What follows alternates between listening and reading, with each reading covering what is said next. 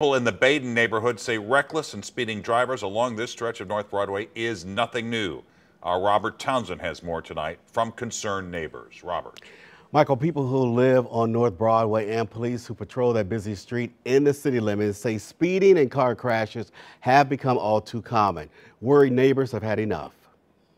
Rosemary Ray says shortly before midnight Friday, her 42-year-old son hopped in her car, turned right onto North Broadway, and in a flash, just feet away from their home. He said he didn't see anybody, but all of a sudden he saw a speeding car coming from the south. She says the driver slammed into the back of her car. Totally demolished the back end, and the car kept going. She says it's a miracle her son survived the crash. Her crushed Cadillac is now totaled. Very upsetting.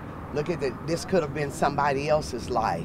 The hit and run happened just down the street from where a 9-year-old boy was pinned between two cars on Sunday. I do want him to know that we are praying for him. Rosemary says during the 5 years she's lived in Baden, she's watched many drivers whiz by the posted 35-mile-an-hour speed limit sign. Very upsetting because this happens every day and almost all day long. And that's why I've had these barriers put up. St. Louis police confirm speeding and crashes are a problem in this area. Crashes where people have been hurt and property damaged. Last September, a woman was killed in this multi-car crash on North Broadway. According to the Missouri State Highway Patrol's database, so far this year on the entire stretch of North Broadway in the city, there have been at least 50 traffic incidents. We're trying to see if we can get the police to just be stationary over here